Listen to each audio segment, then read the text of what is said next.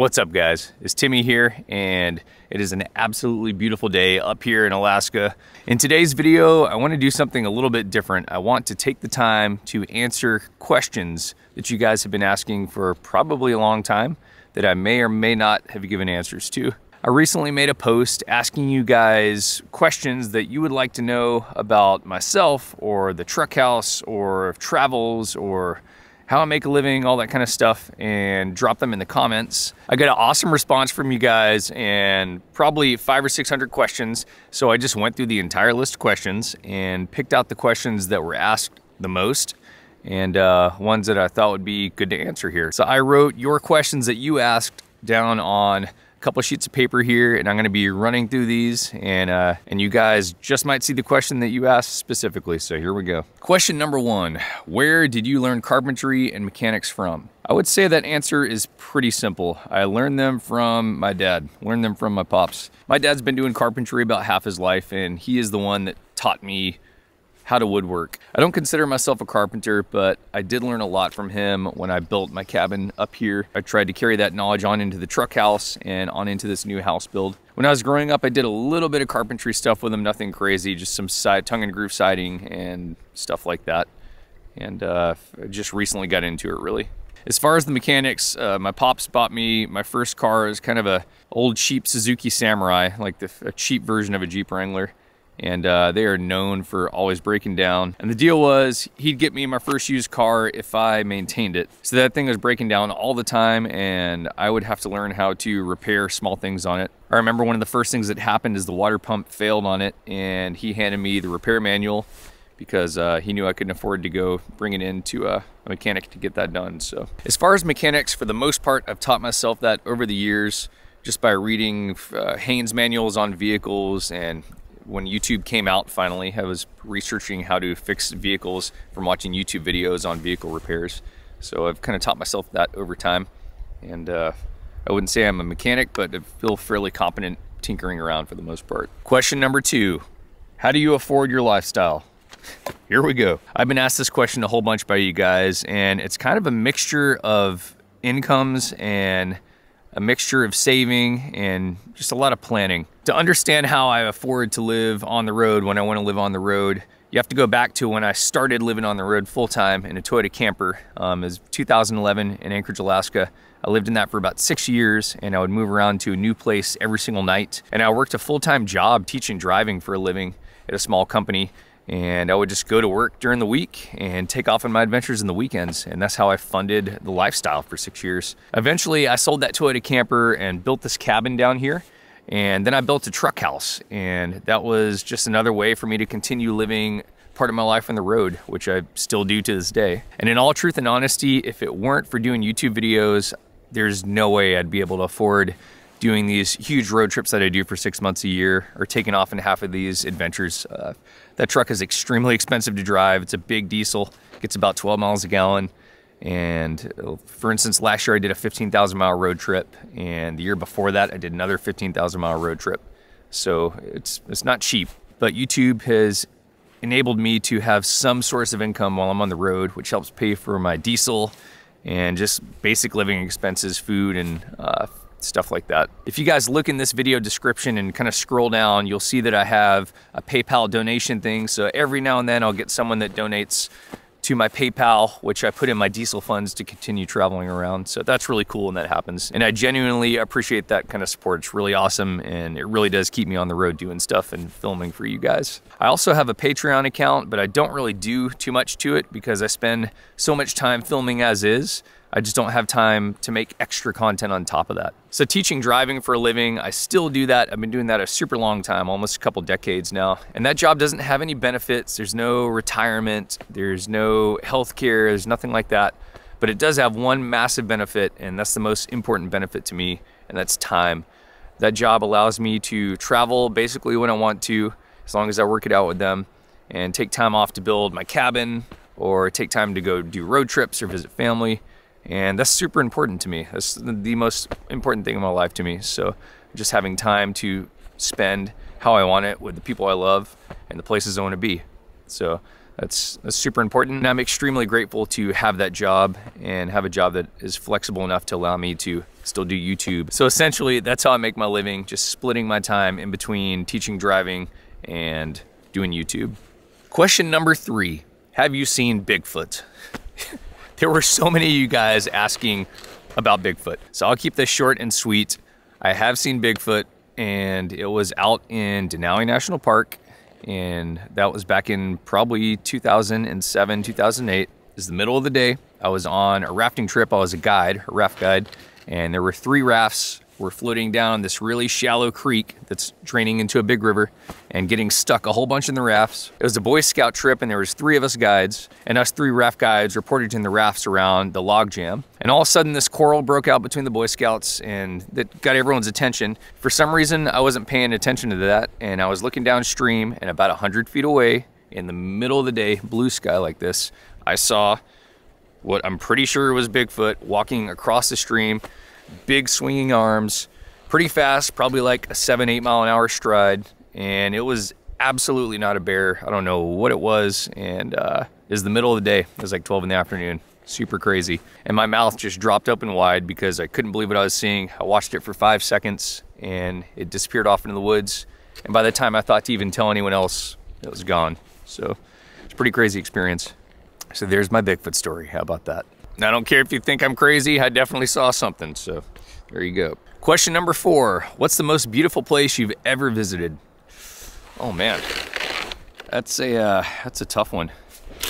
Honestly, if it's Alaska on a sunny day like this, like a blue sky day, it's basically wherever you are at that moment. This is the most beautiful place I've ever been in my life, hands down, especially when it's sunny, when you can see like this.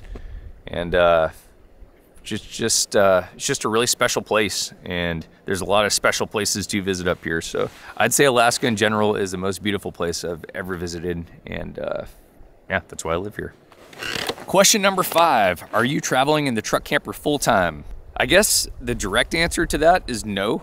I'm not living in the truck house full time. It's a part-time thing, I guess I'd say, because for the most part, I'm working during the week, and then I'll take the weekends off to go film or go adventure or capture content and just get out of the daily grind. I did full time for 6 years in that Toyota camper, like I was saying, in Anchorage, and that was awesome. I just moved around to a new spot every night, and while I did that, I was saving money to build a cabin here in my hometown. And once I built that cabin, I built the truck house so I could still go out and venture part-time. But I do live part of the year full-time in the camper, if that makes any sense. I've done 2 different road trips the last couple years, and both those road trips are about half of a year long. So I guess you can count that as full-time while I'm on the road doing that. So there's your answer. Question number 6. Do you envision yourself settling down and starting a family one day? That's a tricky one. I am not opposed to having kids. I love kids, actually. They're great, and I have a lot of fun with them. And at the same time, I don't have a really strong desire to have kids. I don't feel like there's something inside me that's telling me I'm missing out by not having kids. So I guess I'm just content as is, and I'd be content either way. So here's my answer to that. Question number 7. Would you consider doing adventure tours or paid experiences with the truck camper? I've thought about this a bunch. I know there's a lot of other YouTubers out there that do these kind of package deals for subscribers, where a subscriber can go on the trip with the YouTuber and you all hang out as a group and it's a whole thing. And I haven't really thought about doing those, mainly because I'm just busy out doing my own thing all the time. I will say that I planned a meetup one time, and it was in Moab, Utah, and I found the land to have it on, and the camping area and everything, and talked to the owner and got it all worked out. And it was going to be a meetup of people that built their own truck camper. And I was really excited about it. And when it was about 2 months away from the event, right before I left Alaska to start my road trip drive, I just realized that the gathering was becoming too much about people wanting to see me and not about people that built their own things coming together and hanging out. And I didn't really like that feeling too much. I didn't want the event to be about me. I wanted it to be about people that built their own campers coming together to hang out. I wound up canceling that event because, yeah, it just got a little weird, and I haven't thought about doing one ever since. Maybe one day, but no plans at the moment. Maybe one day, but no plans to host adventure tours or anything like that at the moment. Question number 8. Do you ever get lonely? Do you have a girlfriend or wife? What's dating like in Alaska? This is a tricky one because a lot of my life is public and you guys see it. And I don't want everything to be public in my life. I want to have some privacy and have things that only I know. So that's something I've chose to keep to myself, whether I'm dating someone or not dating someone. I feel like that's just private information and I want to keep it to myself. So that's why my relationships and dating life are not on YouTube. It's just, I want to keep that to myself. And on that same topic, what's dating like in Alaska? It can be interesting if you're a dude, because if you're not in Anchorage or Fairbanks, there's not a lot of ladies out there.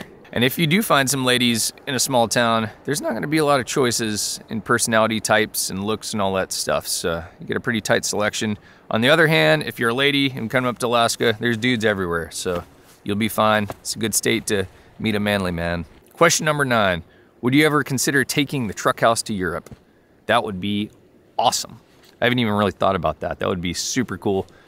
I do get comments from Europeans on my YouTube videos all the time and Instagram saying like, oh, that truck wouldn't be legal in my country. So I don't know if you can drive around with a cabin in the back of your truck like you can with an RV overseas. So I'd have to look into that, but it'd be super cool. I know it's not cheap to get your vehicle overseas. Costs like $5,000 one way or so. So it'd be expensive, but that would be awesome. I'd love to do that one day. Maybe if YouTube does well enough one day, I'll do that. Question number 10. Have you considered making and selling truck campers? Yes, I have considered that. And to be honest, I actually started a business and came up with a business plan and business name and even got a business license, and I was going to start building them. And then I just realized how much time it took me to build mine. It only took me about a month and a half to 2 months to design my truck house and then another 2 months to build it. And I just thought about the time I spent doing that. I was just cranking out 14-hour days and just going crazy on it. And I just don't know if I want to do that for a living. And then I figured when I sold the camper, I'd have to pay like whatever it is, 25% in taxes and all this stuff. And it basically wouldn't be worth my time. I'd rather be out filming videos and enjoying the camper I built than building a camper for someone else, I guess. So that's my answer to that. But maybe one day. Question number 11. What's your biggest life goal for the future? That's a deep one. Jeez. Honestly, just creating and inspiring. That's it. I think that's the most meaningful thing to me in life, is just creating art, whether it be video form or figuring out a way through a river canyon or over a mountain in a snow machine. It's all art to me, and it's fun creating an experience or creating content, just creating, which in turn inspires other people to go out and live their best life. And that means a lot to me, and that's why I do this. That's the driving factor behind this YouTube channel, behind all my social media stuff. It's an awesome feeling to share experiences with people and get them stoked and excited to go live their best life. And I guess that's my biggest life goal for the future at the moment. Question number 12. I got this one so many times. Where do you shower on the road? So this one's actually really easy. Shockingly enough, I do have a shower on my truck camper. You wouldn't know it, but if you look on the right side, the outside of the camper, I've got a little shower awning in a bag. You zip it open and 2 little arms pop out, and it's a privacy curtain. And then you hang a little solar sun shower bag in there. You have to let it heat up or put hot water in it, and you can take a shower that way.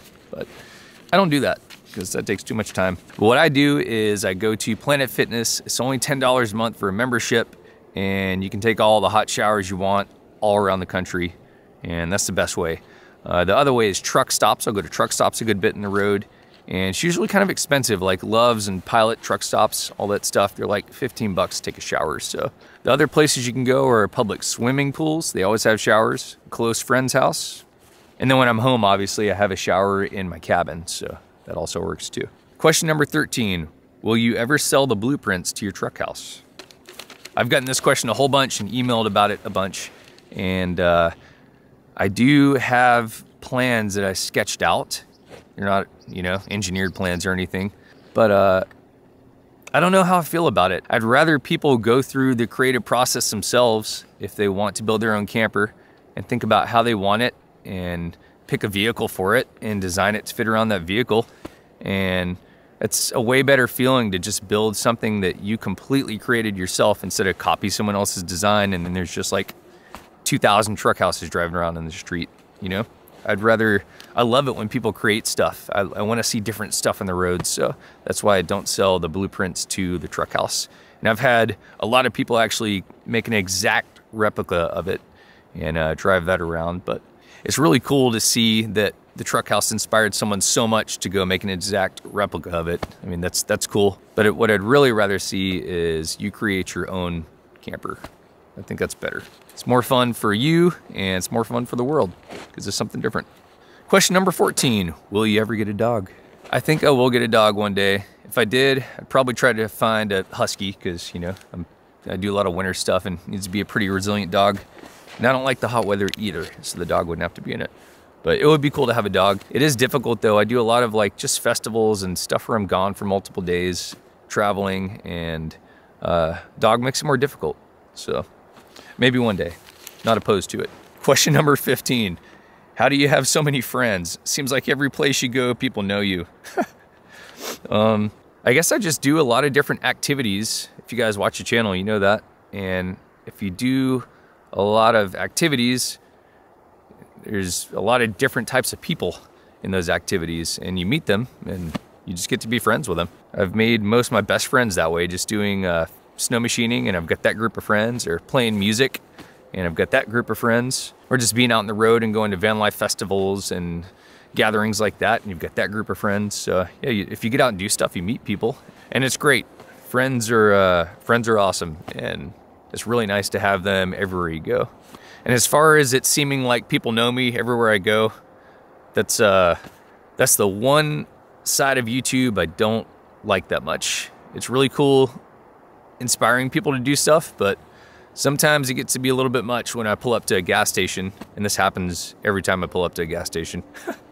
I don't know why, but I'll have like 3 or 4 people walk over while I'm filling up gas, and sometimes they all walk over at the same time and they're like talking over each other to talk to me, and that's kind of weird. So I don't know about that part. I don't enjoy that too much, but it is cool when people are inspired and come up and say hi and introduce themselves and stuff. That's cool. So it's just that darn truck camper. People recognize it and I can't hide, so they come say hi. Question number 16, why don't you talk about politics? I would say because politics separate people, and I don't like separating people, you know? I could film myself sitting down and saying, I think this should work this way. And then one person out there might not think it should work that way, and there'd be this separation all of a sudden. So it's really sad because people can't talk and communicate with each other anymore without getting really upset over stuff. It's kind of sad, but that's why I don't talk about politics. I don't like to create separation. So there you go. Question number 17. Are you ever scared camping? I have never been scared camping. I've been in some weird situations where I've been in camping in cities and had some just crazy people yelling outside the camper and walking around, being weird. I've camped in some sketchy places where there's been murders outside of caves and stuff. Probably the most scared I've ever been camping was when someone tried to break into my truck camper when I was sleeping in it. If you guys look back in my videos, you'll see that. You can see the cop cars taking the guy away, and it was out in the middle of nowhere. And it's 3 or 4 in the morning. Someone's trying to break in my door, and I had my shotgun right beside me in the bed. So I'm like, all right, if this guy comes through, like I'm just gonna have to shoot him. But that's it. It's the only time I've been pretty nervous in my camper. Question number 18. What's your favorite town in Alaska? I'm gonna say McCarthy. If I had to pick one town I love up here, it's McCarthy, Alaska, which is kind of out towards the Valdez area. Probably one of the main reasons is because you can't drive into McCarthy. You have to walk into the town, across the footbridge, about a mile into town. And it's like stepping back into the Old West. It's really cool. I'd say McCarthy is probably the single most beautiful drive in the state. Going from Anchorage to McCarthy is gorgeous, the mountains you drive through. So yeah, that's my favorite town. Question number 19. Do you edit your own videos? What camera do you use, and where do you get the ideas for your videos? So yes, I do edit my own videos. I use Final Cut Pro and a MacBook, just because Final Cut doesn't cost you much money. You pay $300 once and then you own it for life. And I'm just familiar with Macs, so that's what I know how to use. The camera that you guys see me film most of my videos with, the one I'm using now, is a Sony a7 IV. I had the a7 III before this. It fell on my camper and smashed it, so I had to replace it with this one. Yeah, this camera I use. If I'm doing action stuff, I use my GoPro. And then my drone is a Mavic Mini 3 Pro, which has some different follow me modes and stuff like that. But 99% of the time, I'm actually flying the drone. So that's what I use for filming. And where do I get my ideas for the videos? It's just stuff I want to do. I just kind of sit down with a pen and paper sometimes and just write down a whole bunch of places or ideas or things I want to do. And then when I have time, I just kind of look at my list of stuff I want to do and just go do it. Every now and then I'll wake up and do something in a whim that day, but most of my stuff I kind of think of ideas I actually want to do. And I don't do it for videos, I do it because it's something that I want to do, and that's what makes it sustainable to me. If I was making videos just to capture content and that was it, then it'd feel like a job and it wouldn't be fulfilling, but it's something I actually want to do, and then I get to create a video on the way. So it keeps it very sustainable and keeps it fun. Question number 21. Do you actually save money living on the road? That's a tricky one. I'd say it's a wash because you don't have rent, you don't have a mortgage, you don't have property taxes, you don't have utilities, you're not paying bills. But on the other hand, you're spending a lot more gas money, you're eating out more, you're probably paying more for insurance. So it's kind of a wash, it's kind of right down the middle. But I would say overall, living in a vehicle is cheaper than having a stationary place, just in general. So if you're doing it right, you can save some money. Woo! It's getting cold, the sun just went down. But luckily, we only have a few more questions. Question number 22. What's your inspiration behind the truck house? What is my inspiration? Why? I would say I just wanted something that felt like home. I wanted to be wherever I was in the world and be walking up to my vehicle and be like, hey, here's my house. It's my home. It's my cabin. So that's it. It's that simple. And I couldn't find a way to make it feel more like home than just coming home to a cabin on the back of the truck. I mean, come on now. Literally feels like a cabin when you're inside. I can even sit on my back porch, you know, and have a coffee, you know, in the rain. It's pretty neat. Question number 23. How did you finance the new house build? That's a really simple one. I'm not a trust fund kid or anything like that. I got a construction loan. Like I said, I've been teaching driving almost 20 years now, which sounds insane. But yeah, I've had that record of working a full-time job for a long time, and I get a construction loan, and that's how I'm building my house. And my plan is once I finish this new house, which is gonna be my house, I'll be able to rent out the cabin that I built beside it, which will pay for both houses. So then I'll be essentially rent-free, which frees me up to do more of this stuff. All right, guys, final question here. What's your big plans for 2024? Oh, what are the plans? I'd say the number one priority right now is finishing this freaking house. So I've got to finish this house that I started building. The outside is essentially complete, and it was just Sam and I that built the whole freaking thing. So just me and my buddy, and we got that done. It took about 5 months, and now I've moved on to the inside. I'm working on the plumbing now, and I'm hoping to be done in May if all goes well, knock on wood.